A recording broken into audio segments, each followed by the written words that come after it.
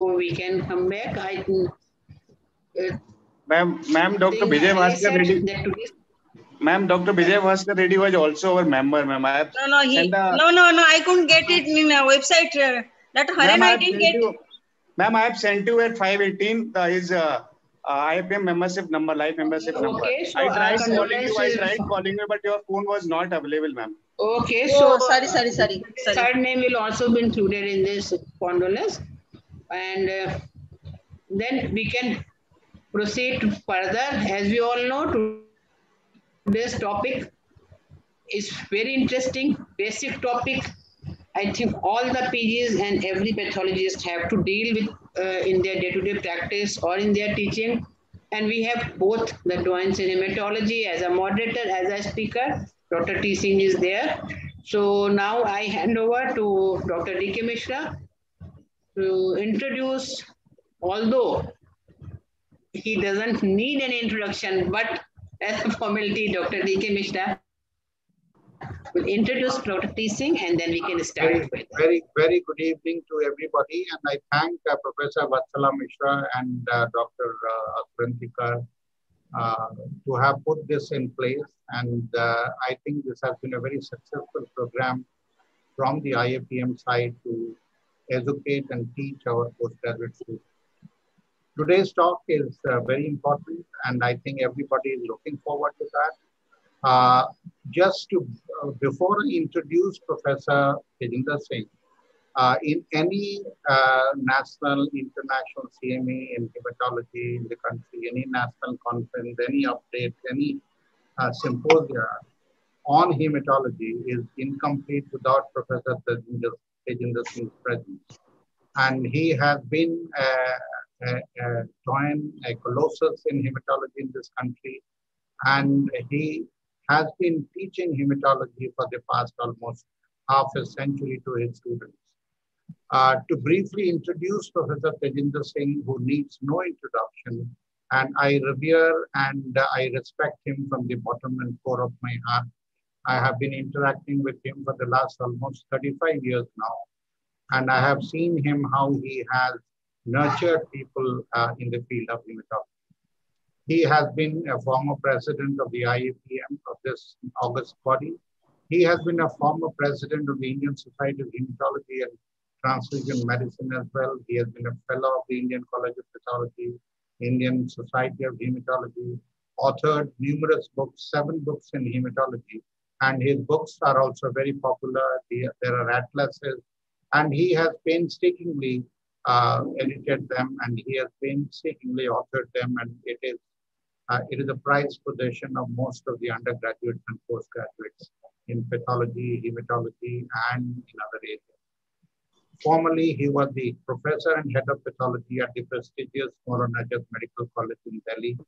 And following that, his superannuation from MAMC, he has been a senior consultant and head of hematology and hematopathology at the Onquest Laboratories, which is also a prominent lab primarily in hemato-oncology in the city of Delhi. And in addition to his professional work in the laboratory that he's working for, he is also active in the teaching circuit, and he never says no to anybody's invitation if he is invited to deliver a talk in hematology. And his TED talk is bone marrow aspiration and bone marrow biopsy examination in hematological and non-hematological malignancies and disorders. He has divided his talk into 2 parts. Today is part 1. And without wasting much time and coming between you and Professor Tejinder Singh, I would like to now request Professor Tejinder Singh to take over and give his erudition on this subject. Thank you, Dr. Mishra, for your kind words. It has been a pleasure to be part of IAPM, and I'm privileged for you being the moderator, and all the members of IAPM and our residents are very well aware of the contributions being made by you at Tata Center, Calcutta.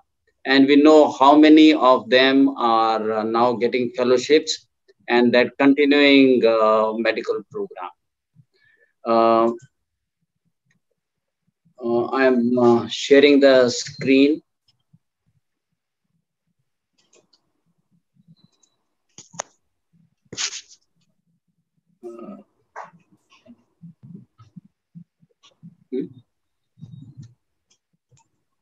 Right. Yes, sir. Okay. Is the screen visible? Yes. And yes. okay. Yes, very much. Yes, sir. Yes, sir. Okay. Thank you so much. I'll start where Dr. Mishra left in his last. Because he talked about the peripheral smears and various cases which he showed and represented how peripheral smear can be useful in diagnosis of hematological disorders. And he had mentioned that how we need the bone marrow aspirate and biopsy in some of the cases to make a diagnosis. So after the peripheral smear, we always go for bone marrow aspirate and or both the things biopsy. Now, bone marrow examination is the gold standard investigation for diagnosis, not only diagnosis, but also for monitoring of many of the hematological disorders and various non-hematological diseases as well. Advantage of the bone marrow aspirate is that it gives beautiful cytological details and one can make out the distinction between blast cells, promyelocytes, myelocytes, intermediate and early erythroblasts, and so on. On the other hand, the bone marrow biopsy gives us the organization of the bone marrow, whether the topography of the various cells is maintained or not. And the disturbance of the architecture of the bone marrow gives us an idea that there is some problem in these cases. But we should always examine bone marrow aspirate and biopsy along with the clinical details, peripheral smear, and whatever biochemical findings are available. Now, the various sites where from we get the bone marrow aspirate and or biopsies are anterior superior iliac spine, posterior superior iliac spine. Now, what we are showing here is a posterior superior iliac spine because this is the part where it is a very thick part. It is roughly about 3.5 into 3.5 centimeters. And therefore, it is very easy to take a biopsy at least 2 to 2.5 centimeters long. At the same time, one can do the bone marrow aspirate. Then under radiologic guidance, we can take the bone marrow aspirate and or biopsy. But in infants, we always prefer tibial tuberosity. Now here I'm showing 3 needles. The left one is a bone marrow biopsy needle, which is available at Ludhiana or Ambala. These are not good needles, so should not be used. Then we have in the middle with a blue handle, this is the disposable Jamshidi needle. And on the right is non-disposable or all steel needle, which one can autoclave again and again, and it can be used. Now coming to the middle needle, that is the Jamshidi needle. And the other one also, I want you to have a look at the edge of the needle. You will find that edge is the smallest bore, and then you find the bore keeps on increasing for about 3 centimeters, and then it is of a uniform bore. Now this is a diagrammatic representation. You find that this part of the needle is narrow. The idea is that as we cut the posterior superior iliac spine, the bone marrow along with the bony trabeculae is going into this. If it is of a uniform bore, the biopsy gets compressed from both the sides. And if it is compressed from both the sides, we are not able to make out the morphology. Hence, we should always be using a Jamshidi needle, all steel, or a disposable needle. Disposable needles, of course, are better for sterile purposes. Another thing we have to keep in mind is that once we have done the biopsy should not be pushed as I'm showing here. This is the wrong way to push the bone marrow biopsy because as I showed you that the lowest part of the needle for about 3 centimeters is gradually, this is the narrowest part at the bottom, and then it is gradually opening up. If we push it from this side, what is going to happen is there is compression of the marrow complete. And this is what the picture comes when we process the biopsy and examine under the microscope, and this is what it looks like. We cannot make out the morphology, and this is what we call as the crush artifact, which is seen, and all the cells get compressed. Everything looks as if there is leukemia. So what is the right way to push the bone marrow biopsy out? This is the right way, because this part is the narrowest. So we push with a probe, and you find that the biopsy comes onto the glass slide. Now, once it comes to the glass slide, what we do is we roll it between two slides. As a result of which, the imprint or the touch preparation of the biopsy is taken on this glass slide, because at the all around this biopsy there is some marrow which is sticking, and this marrow is undiluted. So what we get is, this is how we roll, and what we find is that these imprint smears or the touch preparations of the biopsy are made. Now this is on gross after Giemsa staining, and this is what we see. This is under the microscope, a scanner view. We find that the aspirate is 1 cell thick. The morphology of the cells can be very well made out. Such smears can be used for cytochemistry also. So the touch preparations give as much information as a bone marrow aspirate, and that too without dilution. So every biopsy should be made, and we should take the imprint smears. First, we always take the biopsy, and then we take an aspirate about 1 to 1.5 centimeters away from the site where from we had taken the biopsy, and we put in the needle after adjusting the guard, and then we apply the suction. As soon as the marrow comes into the hub of the syringe, we stop it, because whatever marrow has come into this part is sufficient for us for the diagnostic purposes, and that is what we do. And we make the smears. We tilt the whatever aspirate we have got, we pour it on the slide and tilt it by 1 or 2 centimeters. So what happens is that because of the tilting, the blood, if present in this marrow, it goes to the bottom, and what is left are these marrow fragments. You can see these marrow fragments, and then we make the smears of these marrow fragments. You can see these marrow fragments, and these are seen. Similarly, when sometimes we make the smears with a cover slip, and then we get all these are marrow fragments. That is what we need. We need the marrow fragments, and at the same time, what we need is that the trails of these fragments, like these are the fragments and the trails, because that is where the morphology of the cells is very well made out, and we can easily carry out the differential count. Now, whenever we are doing a bone marrow aspirate or biopsy or both of them, we'll find that there are clots which are sticking to the needle, to the slides. So we pick up all the blood clots and we process it as any other tissue. So what we find is that even in the blood clot, there are some marrow fragments which are lying. And sometimes we come across the disease process in these tiny fragments, especially the diseases which are focal, like tuberculosis. We may come across a granuloma. We may come across the metastatic deposits. We may come across cluster of plasma cells in these, because the plasma cells in myeloma, they are not uniformly distributed in earlier cases.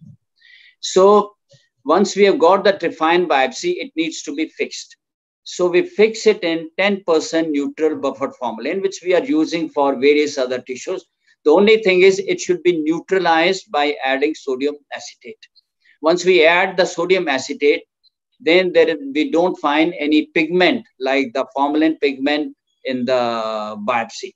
Then we give a EDTA decalcification, and finally we can do the IHC on such sections.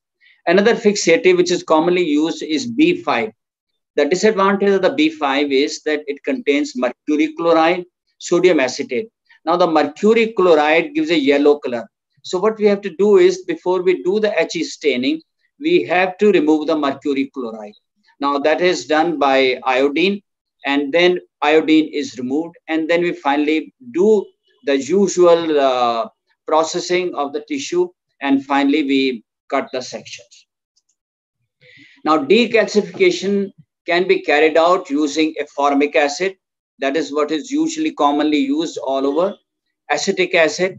Strong acids should be avoided, especially the nitric acid and sulfuric acid. So what is the best one? The best one is EDTA, sodium salt. Disodium salt is best one. And we use 10 to 15% disodium EDTA. Now the decalcification time, we usually do at least overnight. That means roughly for about 18 to 24 hours. However, in biopsies from children, we can do it even for 4 hours. That is sufficient. And in stout persons where we feel that the bony trabeculae are going to be thick, we may do it even for 2 days and sometimes even for 3 days. Now, EDTA is a relatively slow-acting decalcifying agent, but it is very good in the sense that it gives excellent immunostains. That means the antigens are not lost from the, if we do with the EDTA decalcification. While this loss of antigens occurs if we do HNO3 or we do sulfuric acid decalcification. Moreover, this tissue or the block can be used for good quality DNA whenever we need PCR or we need fish and we have got only the block of the case. So that is the best one. So EDTA decalcification should be carried out. Now, staining of the sections, we usually do HNE, as all of us do. Sometimes we do Ginza stain. Reticulin should be carried out in biopsies, especially whenever we feel that the reticulin is increased or there is fibrosis of the marrow or there is collagenization. And then we can also do Masson's trichrome stain whenever we find that there is collagenization of the marrow has occurred, especially in various cases of primary myelofibrosis, metastatic deposits, and so on. Now, what is an adequate biopsy? Now, here we can see a very scanner view, long bone marrow biopsies. You can make out the marrow spaces and the bony trabeculae are seen. This section is from a child. You find there is a cartilage. Because in children, we come across that a major part of the biopsy length, a few millimeters to sometimes even 1 centimeter, there is cartilage. And then we find that the bony trabeculae are actually showing that the cartilage is getting converted into bone. And the marrow is very, very cellular in children, as you can see here. So this is a usual picture in a child's bone marrow trifine biopsy. However, adequate biopsy is whenever we have a length of more than 1.5 centimeters or more than 5 intertrabecular spaces are seen. But the WHO recommends at least 10 intertrabecular spaces. For a few years in 90s, some people started doing 2 bone marrow biopsies on either side, especially from cases of lymphomas to see if the biopsy is involved or not. But with the PET CT coming in now, by and large, it is a unilateral bone marrow biopsy which is carried out. Sometimes we find that the biopsy is small, 1 centimeter, 1.5 centimeters, but turns out to be adequate because we can see the lesion. That means we can see the sheets of plasma cells or the sheets of blast cells or the granulomas or metastasis or lymphoma deposit. So that suffices. However, biopsy should at least be more than 1.5 centimeters. Now, this is the normal biopsy. What we come across, as you can see on the left side, this green arrow is pointing at the periosteum. Then we have a thick bony trabecula, that is the cortex. And then we have marrow, again the bony trabeculae. Now the bony trabeculae are parallel to each other, and what we are finding in between is the bone marrow, which is being seen, and this is the periosteum. If you look at the bony trabecula, this bony trabecula also shows some nuclei. Now these are the osteocytes which are present in the lacuna, and these are all normal. In a good section, we will come across some osteoblasts are lining the bony trabecula, which is again normal. So what I'm going to talk about today is what are the indications of aspirate and biopsy. Then we'll go on to the scanner, Doppler, hyper, and oil immersion view. Then discuss the cellularity of the bone marrow. Then the 3 series, erythro, myelo, and thrombopoiesis. Then the other cells, macrophage, plasma cells, mast cells, and then in the biopsy, how do we assess the reticulins? How do we look for the granulomas, mets, and finally the osteopathies? So today we'll do up to thrombopoiesis. Now, indications for the bone marrow aspirate, all of us are aware of in the various red cell disorders like megaloblastic anemia, PRCA, or any case of anemia which is not responding to the therapy.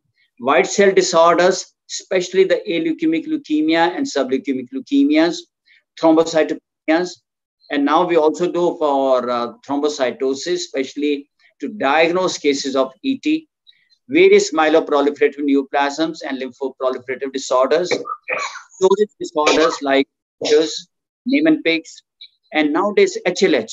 We know that HLH is a fatal condition if not treated or diagnosed properly.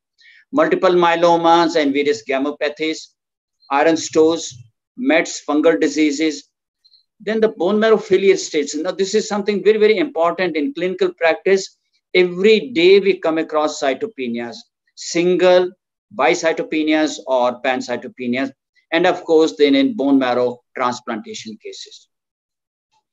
Now, what picture you can see here on the left is an ideal bone marrow aspirate, where we find that there are these bone marrow fragments, and then these bone marrow fragments, while making the smears, have made nice trails. You can make out the morphology, and this is the area where you can do a differential count. Cellularity and the morphology of the cells is very well made out, but every time we are not fortunate, and then we come across a diluted marrow, as you can see on its right. You can see the marrow cells, myelomata, erythroblasts are seen, but it is diluted. So whatever blast cells we are telling, say if I say 5% blast cell, actually it might be 10%, 15%. So therefore, this dilution of the marrow could be procedural, or it could be a disease process which is affecting the bone marrow. That means suppose there is fibrosis of the marrow, or there is necrosis of the marrow. We may not get a good bone marrow aspirate because of the fibrosis or aplasia of the marrow, as in aplastic anemia. So in all such conditions, what we need is bone marrow biopsy. So when is a bone marrow biopsy indicated? Whenever it is a diluted, unsatisfactory marrow aspirate, no marrow fragments due to aplasia or fibrosis of the marrow. Sometimes we find the disease is focal, as the lymphoma deposits could be. Disease may be in the bony mass, or it could be a faulty technique. So the indications of the bone marrow biopsy are bone marrow failure syndromes, which will include MDS and hypoplastic acute leukemias, various causes of marrow fibrosis.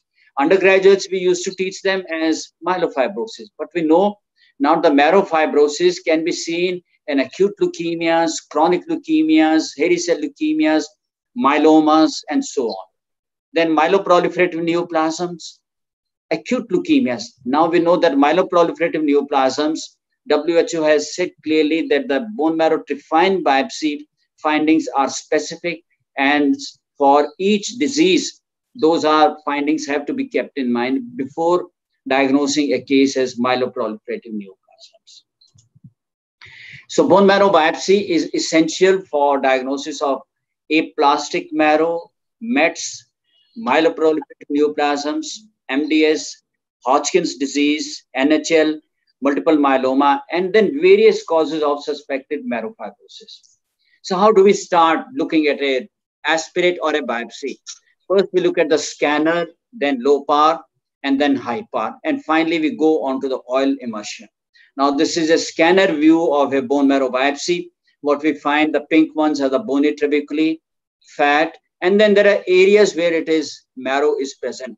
Now, what we can make out here is that the cellularity is not uniform.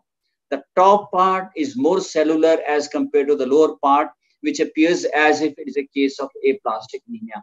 And that is what is the need of an adequate bone marrow biopsy to give the clinician exact idea how much cellularity is there. Again, a bone marrow aspirate showing us the hypercellular fragments.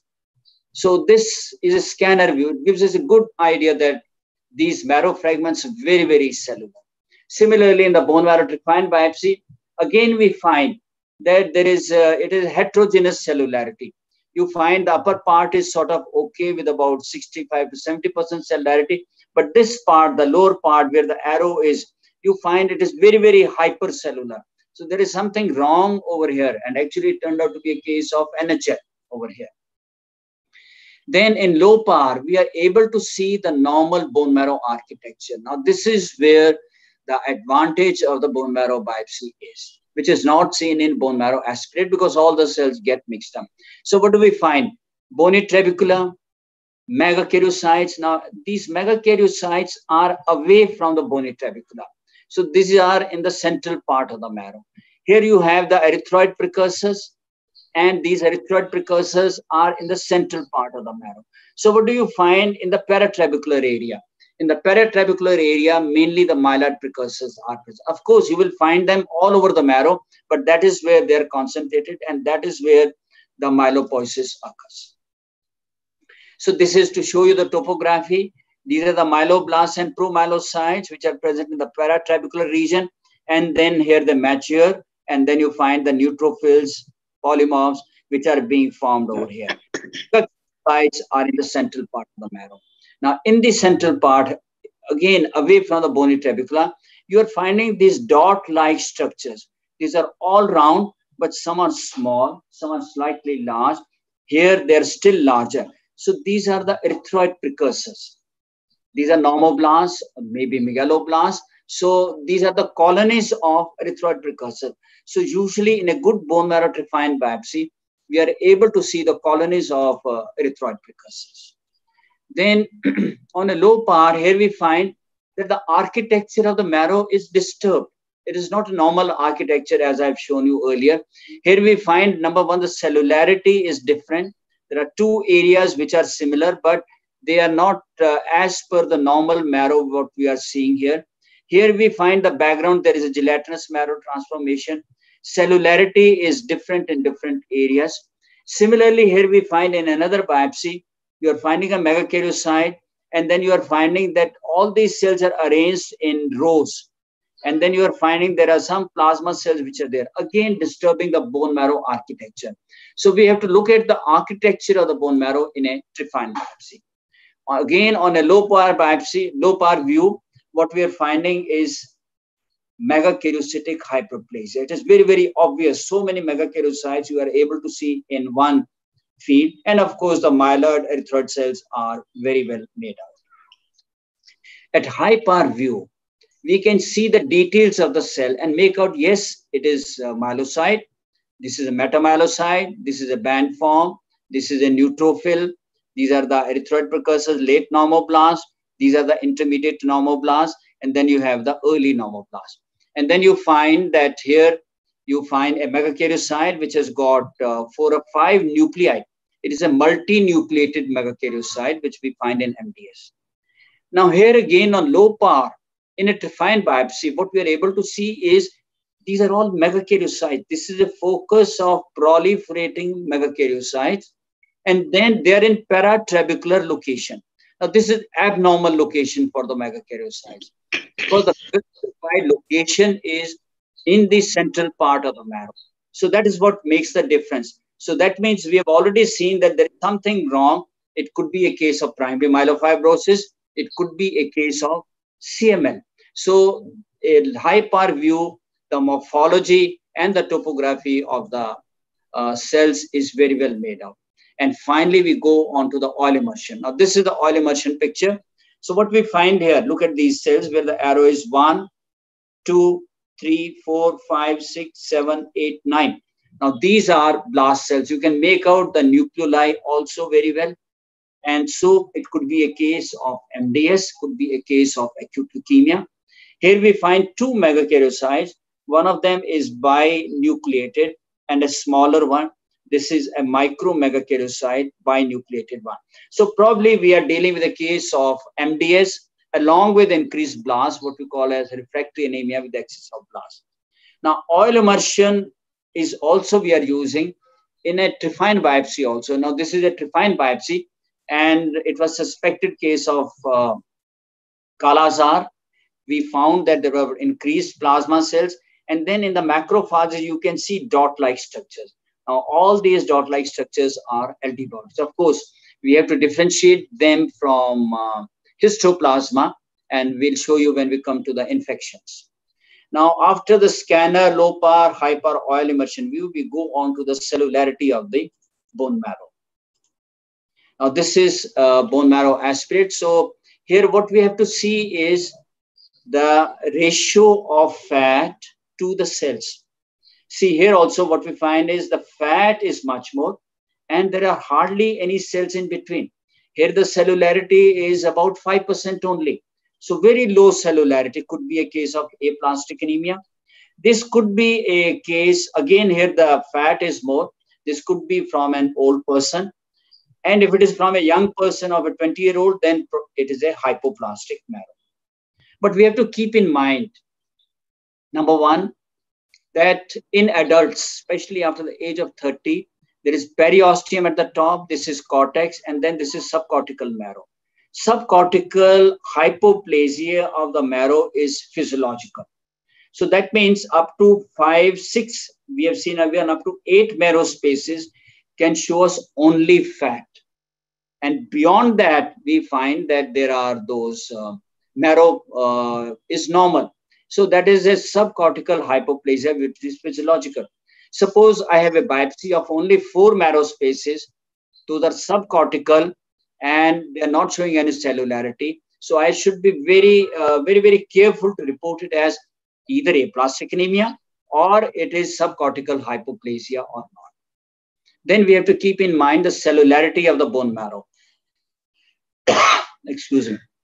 Here we find in a 1-year-old child, cellularity is nearly 100% and cellularity gradually keeps on decreasing. At the age of about 60 and beyond, we may come across a cellularity of about 25 to 30% only.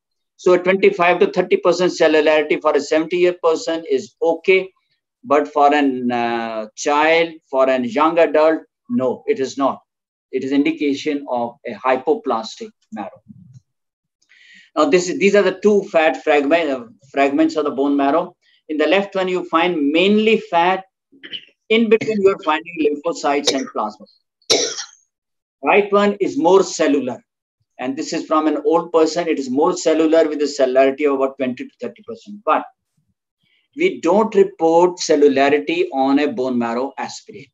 We just say hypocellular, taking the age of the person into consideration. So here it is hypoplastic. This is actually from an aplastic anemia case.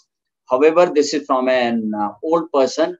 And here we find that not only lymphocytes, plasma cells, but you're able to make out the polymorphs, erythroblasts, some megakaryocytes are also seen. So this is a normal marrow from an old person.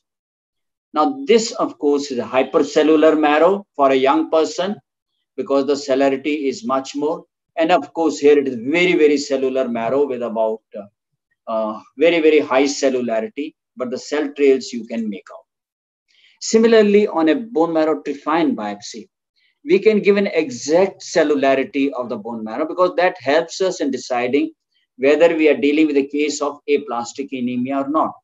On the left one is a cellularity which is less than 5%. Here you find, here we always give how much is the cellularity by considering the marrow ratio to the fat. Here we find a 15 to 20% cellularity. Here it is about 65. And here you find 90-95% cellularity is seen. So depending upon the age, this we say hypercellular, normocellular, or hypocellular marrow. While talking of the cellularity, the common marrow failure states are aplastic, Fanconi anemia, PNH, hypoplastic MDS, and also hypoplastic acute leukemia. Now here the section is showing us a hypoplastic marrow with a 10 to 15% cellularity. But if we don't examine under high power, we may miss the blast cells. So we may miss hypoplastic acute leukemia. We may even miss hypoplastic MDS also. So this is a hypocellular marrow, mainly fat, lymphocytes, plasma cells. This is a biopsy, again, less than 5% cellularity.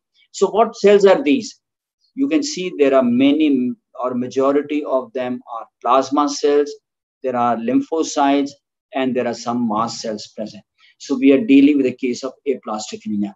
You are finding a lack of myelopoiesis, erythropoiesis, and of course the megakaryocytes are the first to disappear from the bone marrow. So the megakaryocytes are also not seen in this way.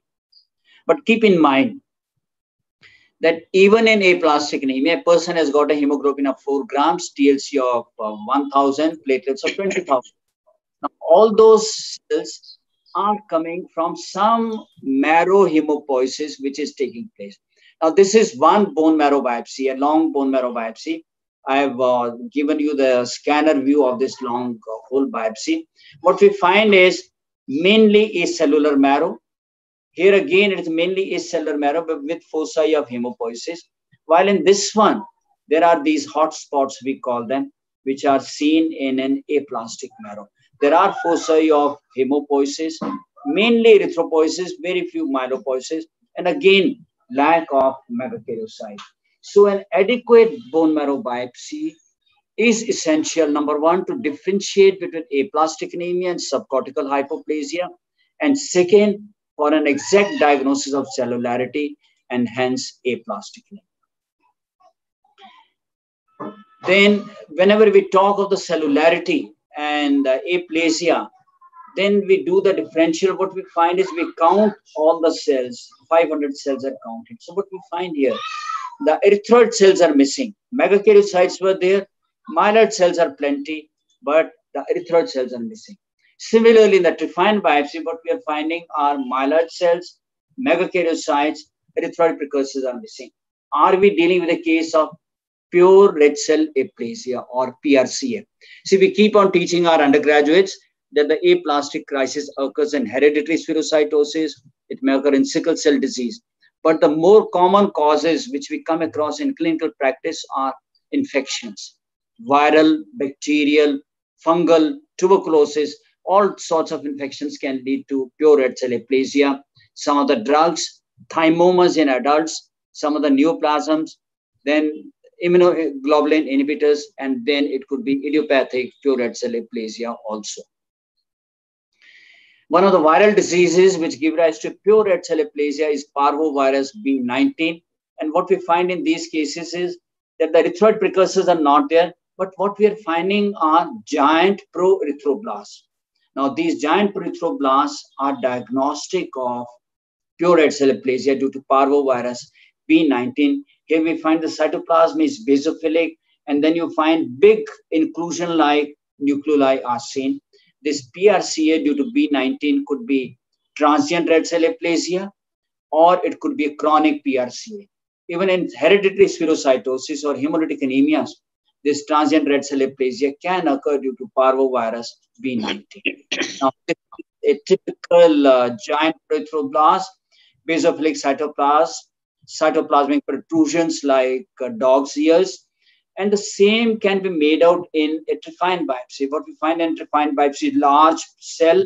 It has got the same inclusion like huge nucleolus in this one as well as in this one, and an eosinophilic cytoplasm of parvovirus B19 infection. Then we go on to the erythropoiesis. Now in erythropoiesis, what we can see here in aspirated biopsy, there are these colonies of erythroid precursors.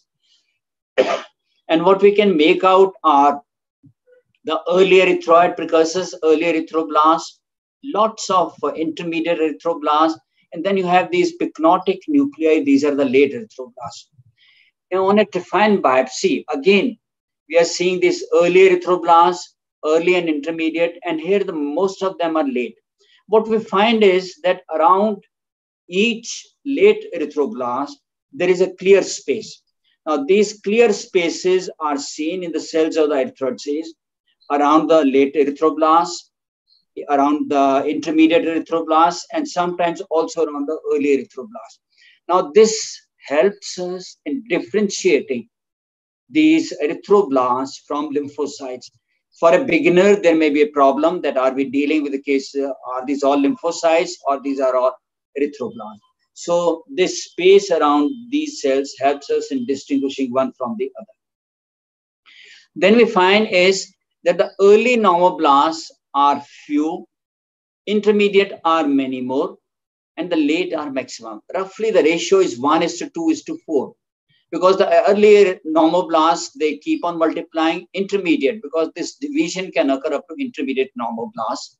Late normoblasts, they do not multiply, but as they multiply and then they mature, and that is why the late normoblasts are more.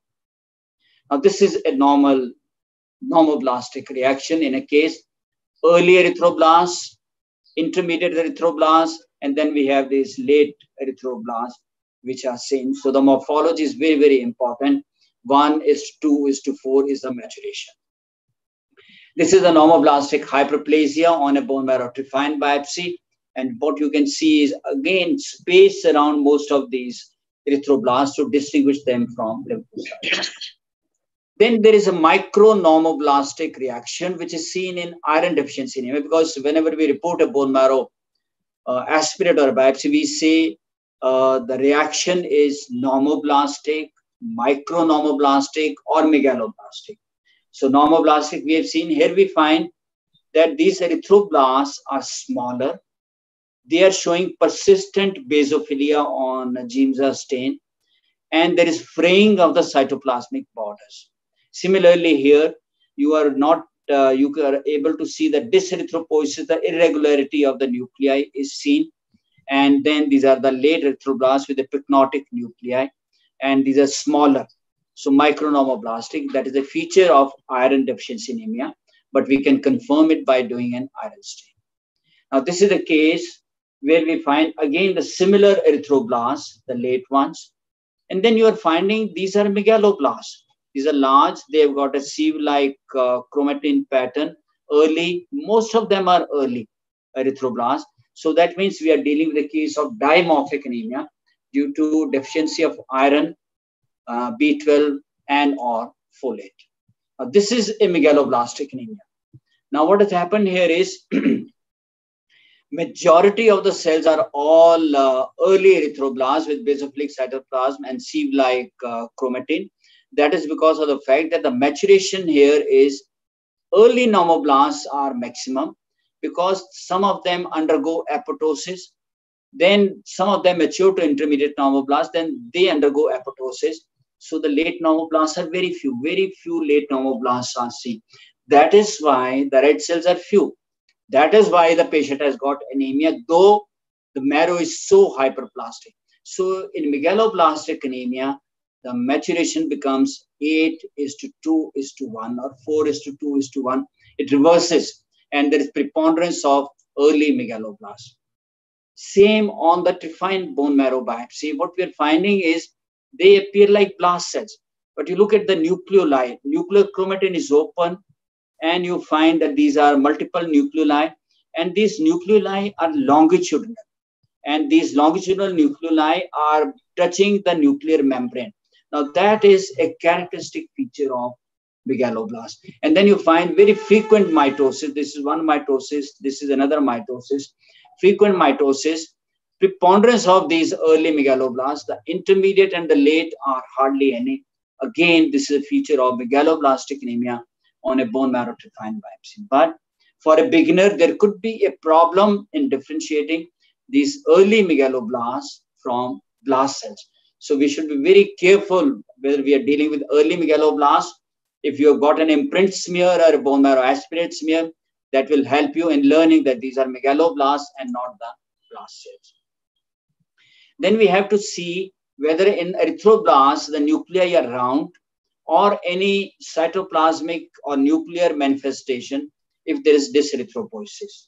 Now, what we're finding here is that these are two late megaloblasts. The nuclei are not round, irregularity of the nuclear chromatin, though the chromatin is open sieve-like. Similarly, here you are finding sort of a budding or an incomplete mitosis which has occurred. The cytoplasmic borders are also not round. So these are the features of dyserythropoiesis. So this is the morphological manifestation of dyserythropoiesis. Now, such cells have got very short life. They mature into abnormal cells, so they don't live for 100 to 120 days. So shortened lifespan. Since they die in the marrow very early, So the LDH is increased and the serum bilirubin is increased. Since they die very early, so that is the hemolytic component of a case of megaloblastic anemia. And their bilirubin, especially the indirect bilirubin, is increased. Other features of dyserythropoiesis, like here you find there is basophilic stippling, nuclear budding. Here both again multiple basophilic stippling, irregular borders of the nuclei. Then you come across these myeloid cells also show features of giant band forms or giant metamyelocyte. And then of course, this is a typical sieve-like chromatin which we come across in these early and intermediate megaloblasts. This is a giant band forms. So all the features you will be able to see in a case of megaloblastic anemia. This is a late megaloblast. Again, the nucleochromatin is not pycnotic, but it's slightly more open. While talking of the dyserythropoiesis, there is one condition which we may come across, not very often, that is congenital dyserythropoietic anemia, CDA, which is classified into three types, CDA1, CDA2, CDA3. Of course, now there are 6-7 types of CDAs, but these three are more common. In CDA1, we find that the erythroblasts, they are binucleated, but it is joined by a thin chromatin bar. So this is CDA1 when we find dumbbell-shaped nuclei. If we find binucleated, this is one binucleated erythroblast, this is another binucleated erythroblast. So if we find majority of these abnormal erythroblasts are binucleated, and that is CDA type 2. And then we have CDA type 3, in which you find gigantoblasts. You find huge cells, and these will show us more than 4 nuclei are seen. So CDA type 3, CDA type 2 is more common than CDA1 and CDA3. Erythropoiesis is incomplete unless we report on the bone marrow iron. Here you can see even on Giemsa stain, golden brown pigment in the macrophages because it is markedly increased in this case of thalassemia major. So this golden brown pigment is seen. You do the pearl stain and then you can report on the bone marrow iron. But where should we report the bone marrow iron? Bone marrow fragments are essential. What I told you are that these are the bone marrow fragments. These are the bone marrow fragments. So the iron has to be reported in this bone marrow fragment only, not in the surrounding area where there are no bone marrow fragments. So only bone marrow fragments have to be taken into account when we are talking about the bone marrow iron. Now here we find iron grade 0. There is no blue pigment at all. So this is grade 0, which is seen in iron deficiency anemia. This is iron grade 1, where we find few macrophages are showing us the iron. And then we have the grade 2, where many more macrophages show. In grade 3, it is both intracellular as well as extracellular. And up to grade 3 as normal iron. 4, 5 is increased. You can see here on grade 4. The iron is increased 5. You can even on a scanner view, and even in grade 4, you can make out that these fragments are containing iron. If the iron is present here all around, that should not be taken into consideration because it could be a staining problem. It could be a contaminated water. So we should report only iron in the bone marrow fragments. And then of course, this is iron grade 6. Same case you are seeing. And here, iron is so much that we are not able to make out the morphology of the fragments of the marrow cells at the back of this iron pigment. Then whenever we find that the iron stores are grade 3 to 4 to 5, we should look for if there are ring sideroblasts present or not, or if there are abnormal sideroblasts. Now, abnormal sideroblasts are when we find that the pinhead type of granules are seen in the erythroblast. Like this is a megaloblast, and here you find these 2 dots. These are abnormal sideroblasts. Here you are finding multiple iron granules around the nucleus. This is a ring sideroblast, and the ring sideroblasts are the feature of sideroblastic anemia.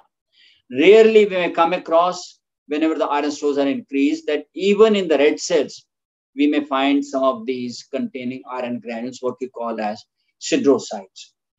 Now that was about the bone marrow aspirate. Then we can do the iron grading on the bone marrow biopsy also. Here the grading is from 0 to grade 4. Up to 1 we take as normal. Grade 0 is nil, 2, 3, 4. But the problem with the biopsy is that we usually don't report iron unless it is increased. Because whenever we are fixing them in formalin, there is leaching of iron by formalin. As a result, whatever we are reporting, that is not accurate. And therefore, if we really want to report on bone marrow defined biopsy, then we should fix it in Zancker's fluid, because with the mercury being around, we find that there is no leaching of iron because there is no formalin. So by and large, we report iron on the bone marrow aspirate. Sometimes we come across, we are looking for iron, but what we are seeing is a dark brown pigmented granules which are seen, and these are the macrophages containing them. This is the malarial pigment on the bone marrow aspirate, and each dot is corresponding to one Plasmodium falciparum gametocyte. And this is on refined biopsy. You are seeing this brown pigment. It does not take iron, and it can only be bleached with alcoholic picric acid. After erythropoiesis, we go on to the myelopoiesis. Now in myelopoiesis, what we are looking for is actually, number one, blast cells, promyelocytes, myelocytes, their granules, band forms, metamyelocyte, and the neutrophils, metamyelocyte and the neutrophils. So here we find that the maturation from promyelocytes onwards to the neutrophils is taking place. Of course, we count whether it is myelocyte, promyelocytes, how many of them are there. Look at this one. Here we find that the majority of the cells are promyelocytes. 1, 2, 3, 4, 5, 6, 7, 8. There is hardly any myelo, meta, and polymorphs. So what we call it, there is a maturation arrest in this particular case. And that could be the cause of neutropenia in a particular case. So therefore, the counting of these cells is very, very important. Sometimes we find the maturation arrest occurring at promyelocyte stage. Sometimes even at myelocyte stage, we find the maturation arrest is occurring. This is on a bone marrow refined biopsy. Here we find myeloid hyperplasia. You can see these sheets of myeloid cells. There are many more as compared to the erythroid precursors. You are finding very few erythroid precursors, majority of them, and then majority of them are mature. We call it as a reactive marrow or myeloid hyperplasia. Here we find that these polymorphs and metamyelocytes, what we are finding are majority of the cells are having oval nuclei. So though the granules we cannot make out in them, but those could be myelocytes or promyelocytes. And then we confirm by looking at the smear whether the maturation arrest is occurring at the promyelocyte stage or at myelocyte stage. And then we have sometimes eosinophilia. Here you are finding majority of the cells of the myeloid series are eosinophils. So we have to look into the various causes of eosinophilia if we are dealing with a neoplastic disorder, or we are dealing with hypereosinophilic syndrome, or it may be just a reactive eosinophilia due to some worm infestation or a skin disorder. Whenever we have older people, bone marrow aspirate done, we always look for if there is any dysmyelopoiesis to report as a case of MDS. What we find here, you can see here the two metamyelocytes, their nuclear borders are not the usual ones. Rather, you are finding abnormal shapes of these metamyelocytes. Here you find a ring neutrophil which is present. Sometimes you may come across that the granules in the neutrophils are very few. In the metamyelocytes are few. All these are features which are suggestive of MDS. So we look for features of dysmyelopoiesis in the myeloid series of cells. Here you find sheets of eosinophils. This is a case of chronic eosinophilic leukemia. So of course, it has to be confirmed with various cytogenetic and molecular markers. Lymphocytosis of the bone marrow. Look here. Now here you are finding these lymphocytes, and these are the late normoblasts. See, the late normoblasts have got a very pycnotic nuclei, lymphocytes have comparatively slightly more open. Then you find that there is hardly any cytoplasm in these lymphocytes, where here the late normoblasts are like red cells containing a nucleus. So that is how you differentiate between a lymphocyte and a late normoblast. But here, of course, you are finding a lymphocytosis of the bone marrow. Could be a case of CLL if it is an adult. In a refined biopsy, again, you're finding that here you're finding these myeloid precursors, erythroid precursors, but here these are all lymphocytes. They're gathered together, forming what we call as lymphoid nodule or a lymphoid aggregate. Sometimes we may find even germinal center in these lymphoid aggregates, and the benign lymphoid aggregates are seen in bone marrows of old people. Here you are finding again the lymphocytes are increased, but it is interstitial increase. There is no aggregate. Now, this could be a case of monoclonal B lymphocytosis, or it could be a mild infection resulting in lymphocytosis. On the other hand, if we look at this bone marrow biopsy, you are finding two big nodules, and the third one has not come into the picture. This was a case of CLL, in which you will find that the nodular deposits of the CLL cells is seen. Then we, after myelopoiesis, we go on to megakaryopoiesis. Now, megakaryopoiesis, we know it takes place under the influence of thrombopoietin, GATA1, FOG1, and FLY1. And here it is the endomitotic cell cycle, as a result of which we find the nuclei become 4N, 8N, or 16N, and the nucleus becomes polyploid.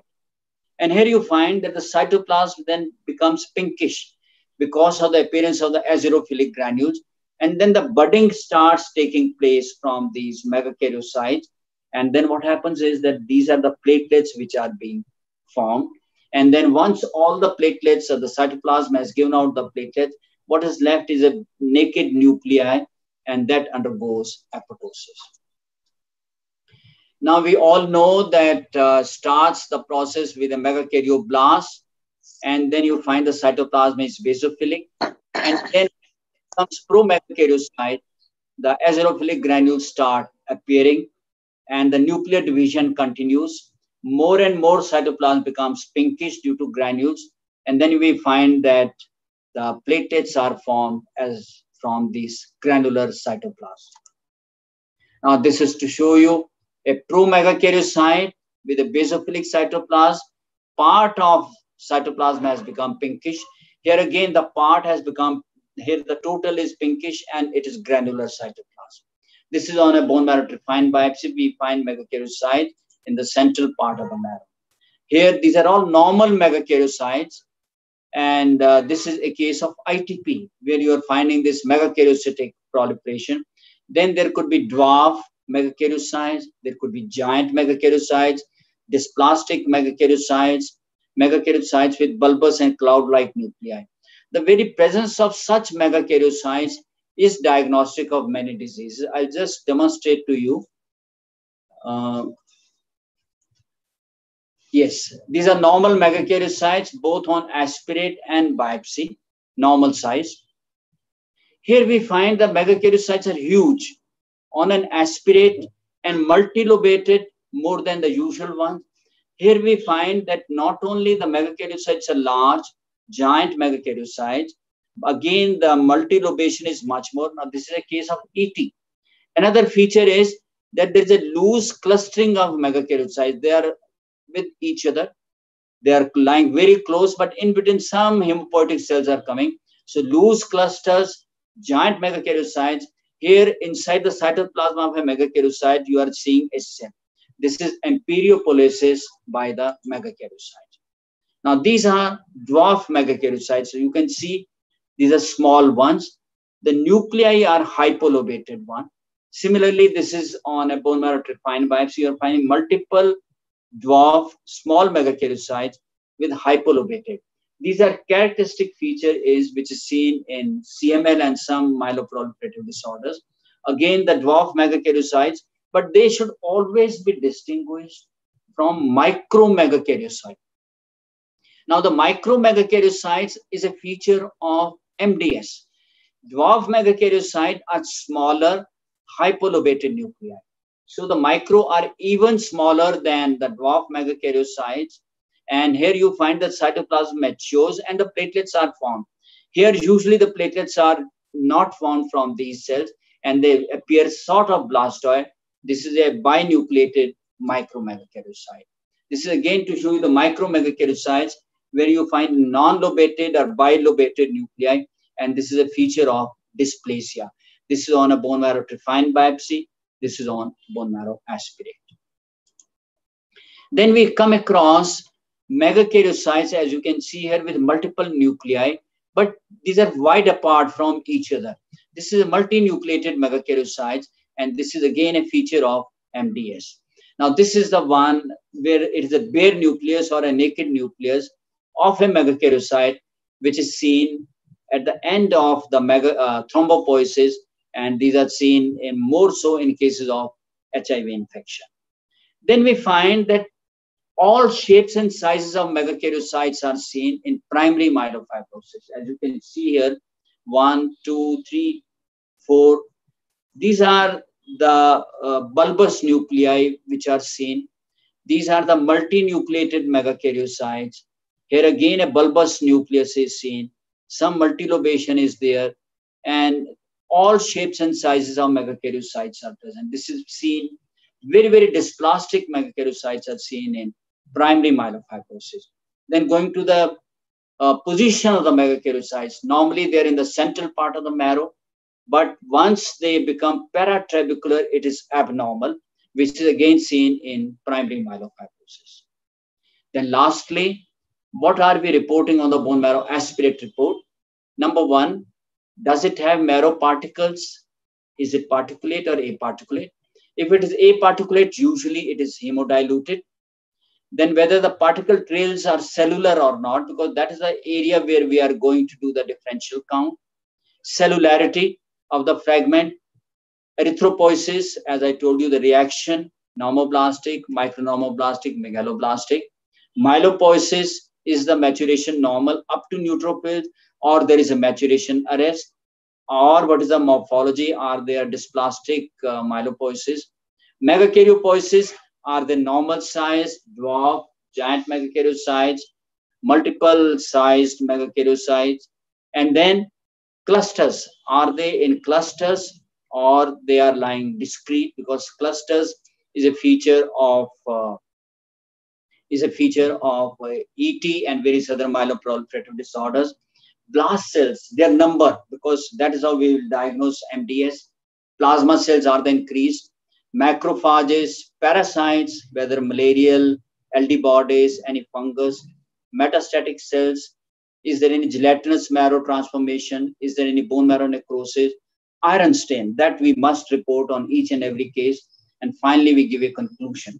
What is, whether it is an iron deficiency anemia, whether it is a megaloblastic anemia. What do we advise in a particular case, whether serum folic acid, B12, or serum iron? Comment that should we do a bone marrow biopsy? If already done, then combine with cytogenetics. If it is a, say, MDS, say 5q deletion, molecular studies, all those we should advise. And then finally, we should combine all the reports of peripheral smear, bone marrow aspirate, bone marrow biopsy, cytogenetics, and molecular studies so that the clinician can treat the case. There are some problems in bone marrow interpretation, like improperly made smears, diluted marrow, suboptimal fixation, poor staining. Sometimes the marrow clots immediately. We are not able to make good bone marrow aspirate. Then bone marrow should be collected in EDTA. If we make the smears after a long time, then the morphology is distorted. Whenever we are reporting iron stain, we should have at least 7 particles. Take an average. Some may be of grade 2, some may be of grade 3, some may be of grade 4. Give an average. Sometimes we are not aware of a disease. If you're not aware of a disease, we may miss some findings or we may not report it because it could be sampling error also. Now, what is going to happen in future? Some of the images will be analyzed by artificial intelligence, so that artificial intelligence will interpret and give the diagnosis. Then what is going to happen? A person like me, de-skilling of hematologists. See, the skill will be gone. And then we don't know whether artificial intelligence will be able to report or give a misdiagnosis or a correct diagnosis. However, as far as peripheral smears are concerned, artificial intelligence has been able to pick up the various disorders wherever the morphology of neutrophils, monocytes is normal. And thank you so much for your attention. This is the second edition of my book. This is for MD, DNB, practical pathology examination, where I have put in my efforts of and experience of examination, along with my colleagues, Dr. Geeta Jairam, who has done a wonderful job for cytology, Dr. Neeta Khurana, she's a histopathologist, and Neha Singh is in AIMS Rishikesh. Thank you very much. And I must thank Dr. Mishra, Dr. Ashanti, Dr. Vatsala Mishra for giving me an opportunity to give you and to share my experiences with you. Thank you very much. Thank you so much, sir, for that wonderful presentation. And it was really nice that you touched upon the fundamentals and basics of performing bone marrow aspirates and biopsies. And then sequentially, you discussed about the interpretation of them and finally the reporting part. Now I open this session to discussion. In case any of the attendees wants to ask any questions, they are welcome. You can clarify your doubts. There is one question by someone, Okay. Dr. Ramesh Wadhwani. He has asked, what is the cause of bone marrow clotting immediately? Bone marrow? Clotting. Okay. See, the cause of bone marrow clotting is because, after all, there is blood and there are clotting factors.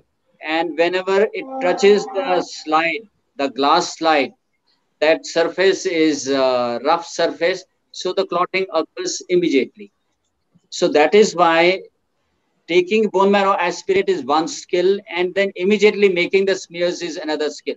So you make the smears as early as possible so that the clotting does not occur. In case clotting has occurred, pick up all the clots, put in formalin, and use it as a bone marrow trephine biopsy. So those will show you the blood clot with entangled. Take thin sections, you can make out the morphology of the cell. The second question is by Dr. Aishwarya Basu, who has asked, how can we calculate the percentage of cellularity? See, this is more of a subjective thing, but if you have been doing bone marrow trephine biopsies, because the percentage we report on bone marrow trephine biopsies only, and if suppose we come across 50% fat and 50% cellular areas. Now, this is because I've been seeing, say, for more than 40 years, but we can also use a grid to count, because initially that will be a great help. You put in a grid into the eyepiece, and those small squares, we can count that small squares. Fat is 40 and the cells are 60. So it gives you an idea that 60% cellularity looks like this, 50% cellularity looks like this. Once you have seen about 100 bone marrow biopsies, it will become easy. On my own, I do it now, objective now. I just assess that so much is the fat and so much are the. I just want to add what Professor Tejinder Singh has said. Normally, we do the eyeballing. So by the eyeballing, we estimate the degree of cellularity for age. But these, in addition to those manual morphometry, what sir had said about the grid system, we have digital morphometry available. You can scan the entire slide, and now there are digital algorithms which will calculate the cellular and cellular areas and can give you the exact objective cellularity. That's also is in use currently in the West. And yes, also more accurate. Yes. Correct. That will be more accurate cellularity. Yeah. So third question is, what is the normal count for megakaryocytes in bone marrow aspirate smears? See, in a low power smear, if we are examining under low power, we should be able to see 2 to 4 megakaryocytes, provided it is a fragment or very close to the fragment. Because in between the fragments, we may not come across as many megakaryocytes as we come across in the marrow fragments or just next to the marrow fragments. Yes, thank you. Any other questions by the attendees? I think we are coming to the end of this session. So one question. Yes. Dr. Mishra, there are so many chats. In chats, they have asked so many questions. Please I know. I'm seeing those charts. In chats, yeah. Yes. Please discuss. So can I ask one question, sir? Yes, sure. Please. So you recommended first a trifine biopsy followed by an aspiration. Yes. If you go through the Jamshidi and Westerman Jensen's original articles of 60s, they have said that first of all, we should do the trifine biopsy because trifine biopsy does not distort the architecture. You just take a piece of the bone marrow. If we do the aspirate first, you apply suction. As you apply suction, what happens is that the area, say in about 1.5 centimeters all around the needle, that gets sucked up. As a result, there is distortion of the marrow and there is hemorrhage. So if we now take a biopsy from that area, that will result in a distorted architecture. And sometimes you find only hemorrhage and very few marrow cells. Therefore, the bone marrow biopsy should be taken first, followed by bone marrow aspirate. But if you want to do bone marrow aspirate first, go ahead, take a aspirate, but then put in the needle at least 1.5 centimeters away from the puncture side of the bone marrow aspirate, so that the architecture of the marrow will not be disturbed and there won't be any hemorrhage in that. So that part also you can do. The fourth question is by Dr. Shiva Yogi Sivangi Jain. How to differentiate erythroblast from myeloblast in bone marrow biopsy? That I think we'll discuss in next class, because sir will discuss blast in next class. Okay. We'll do that in next class. So there is Partha Goswami who has asked, what is the ideal practice in regard to approach a case of pancytopenia? Should bone marrow aspirate and biopsy be taken together? Yes, whenever we have a case of pancytopenia, of course, we have examined the peripheral blood, which has given us an idea whether it is going to be aplastic, but we are not able to make out could it be MDS or aplastic. It is a good practice to do both bone marrow aspirate and biopsy simultaneously, and also put some marrow in heparin also in case we have to do flow cytometric analysis or any molecular markers. Yes, thank you. So the next question is by again Dr. Sivangi. What is the size of a micromegakaryocyte? Size of a micromegakaryocyte is slightly bigger than a promyelocyte. Promyelocyte is a big cell, so this micromegakaryocyte is slightly bigger than that, but it is about less than 1/3 or half the size of a dwarf megakaryocyte. So the dwarf megakaryocyte should not be confused with micromegakaryocyte at all. Okay, sir. Sir, the other question is by Dr. Deepak Mishra. She's asking, when can we tell a megakaryocyte is multinucleated? It should have how many nuclei? Yes, even 2 nuclei is binucleated, multiple nuclei multinucleated, but those nuclei should not be close to each other, because after all, if we are taking a section, sometimes the chromatin bars which are connecting the various lobes, they may not come in the section, and we may think that actually it is multinucleated, but it may not be. It may be a multilobated nuclei. Therefore, the WHO has clearly specified that the nuclei should be wide apart. However, in a bone marrow aspirate, this part is easily made out. If you are looking in the bone marrow biopsy, if you are finding multinucleated, you are also seeing multinucleated megakaryocytes in the bone marrow aspirate as well, where the nuclei are wide apart, and usually such nuclei are near the periphery of the megakaryocyte rather than in the central part. Yes, so now I have two more questions before we wind up this session and I hand it over to the organizers. The last but one question is by Dr. Ramesh Wadhwani again. Can we perform bone marrow aspiration and biopsy in a patient having a platelet count less than 10,000? Yes, bone marrow aspirate and biopsy can be done provided that you watch the patient post aspiration and biopsy at least for 8 hours. And second thing is soon after doing the bone marrow aspirate or biopsy, you should apply enough pressure for about half an hour so that the bleeding does not occur. If bleeding does not occur in half an hour, usually no bleeding occurs subsequently, but you must keep a watch for about 8 hours. Yes. The last question before we wind up is by Dr. Prerna Chaudhary. She's asking how to comment on the overall cellularity if she's getting both hypocellular and hypercellular particles in a bone marrow aspirate. In a bone marrow aspirate, we do come across, because sometimes we come across multiple fragments. Some of the fragments may be from subcortical hypoplasia, which will be showing only fat. Then we will come across areas, fragments, which are quite cellular, and those are the deeper thing. So what we do is on bone marrow aspirate, we tell the clinician that we are coming across both the types of fragments, hypocellular as well as hypercellular. Hypocellular could be due to a subcortical physiological hypoplasia, and the other ones are actually the fragments, and the trails are cellular. And then we tell them that the trails made by the hypercellular fragments are showing whatever the features are. So your clinician should be aware that you know what subcortical hypoplasia is, and you are likely to see such fragments in adult population. So once your clinician is tuned to it, it becomes easy. Because I have not reported a 1 centimeter biopsy as a case of aplastic anemia.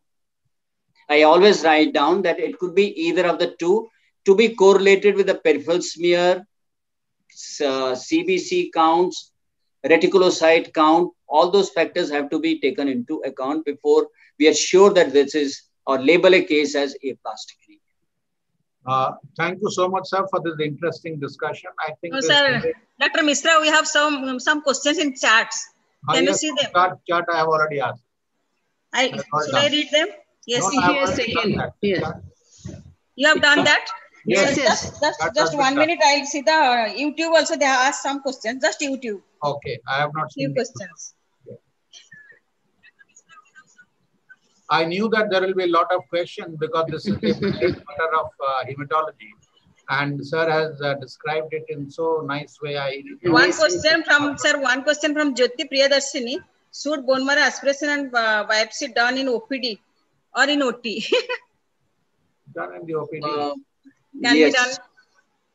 It can be done in OPD. It can be done even in pathology department. But it is always better to have aseptic precautions and to have various drugs available at any point of time if the patient requires.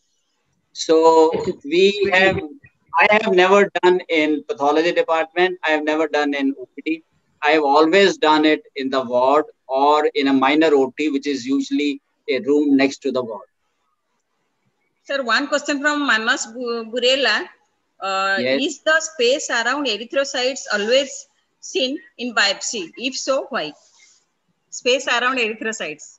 It is a little bit of shrinkage artifact which leads to that space. The nucleus shrinks a little bit from the cytoplasm because the cytoplasm is hemoglobinized. It is unlike a cytoplasm of a blast cell or a lymphocyte in which there is no hemoglobin at all. So there is no shrinkage in those cells. It is only in the intermediate and late erythroblast, sometimes in early erythroblast, you will find the nucleus shrinks a little bit, as a result of which you will find that there will be a space. In a good section, nicely fixed, stained, thin section, space is almost always made out. And it is easy to differentiate from lymphocytes. Sir, from Dr. Pranab Kumar Bhattacharya, erythrophagocytosis in bone marrow aspiration may be indication of sepsis in ICU setup. He has given a statement. Absolutely. I think he's right. And next time I'll be showing pictures of hemophagocytosis and how to go about diagnosing such cases of HLH. Very right. Yeah. So numerous this attendees have thanked you for the excellent presentation in YouTube also. Okay. And Dr. Pranab Kumar Bhattacharya also has given so many. Granuloma may be seen in disseminated tuberculosis. So many he has given. Those will be covered when we go ahead part 2. the various other cells. We'll take a MET, granulomas, infections, etc. We'll finish off as much as we can. Sir, one question is there. Afsan Khan. How many microscopic fields to see scan for iron grading, sir? How many microscopic fields to scan for iron grading? See, when we are doing the staining, we must examine whatever bone marrow smears we have got, whether there are fragments or not. If there are fragments, pick up that slide only. If you find only 2 or 3 fragments, pick up 2 slides so that we have 3 plus 3, 6 fragments. On an average, we must examine 5 to 7 fragments, and in that calculate the amount of iron. Suppose there will be grade 3, then grade 4, grade 4, grade 4, grade 4. Then we take an average that it is about grade 3 to 4 iron, and that is increased. Up to grade 3, we take as normal. Grade 4, 5, 6 is increased iron. So many questions. Aishwarya Basu, how can we calculate the percent of cellularity? No, that has already been repeated. We have already done. Yes, I think we have gone through all the questions. Now I hand it over back to you. Yes, sir. Yes, sir. Yes, sir. Yes. Thank you very much for attendance. Thank you, Mishra, Thank you, Dr. Tejinder, for such a nice lecture.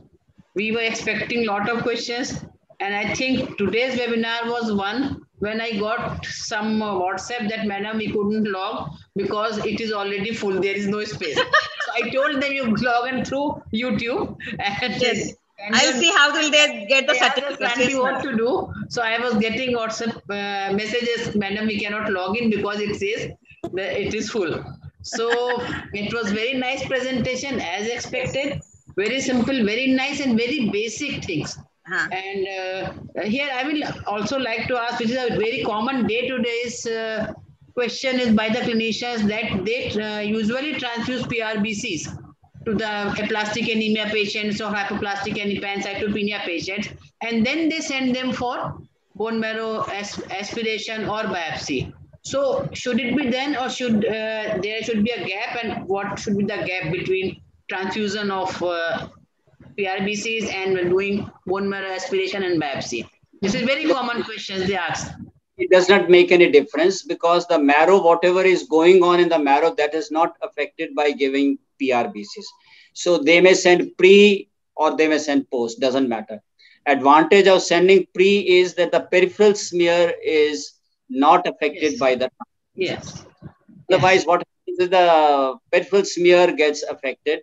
We may not be able to report dimorphic anemia. Yes, so the morphic red cells. That is why. So preferable to have both peripheral smears and bone marrow pre-therapy or pre-transfusion. Yeah, that's what I tell. So again, very nice lecture. I would like Dr. Mohanty for his comments. Senior member is there, or Dr. Parija. Dr. Singh, yes, sir.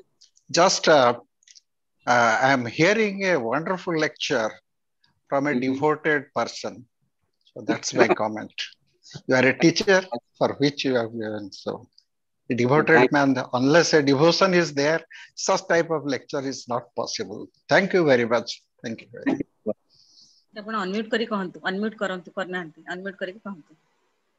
So, comment from anyone, Ranjan? Parija sir, unmute karantu. Sir, please unmute kari kahantu. Parija sir, if you want to speak. Sir, thank you. Thank you, Dr. Singh. Very nice presentation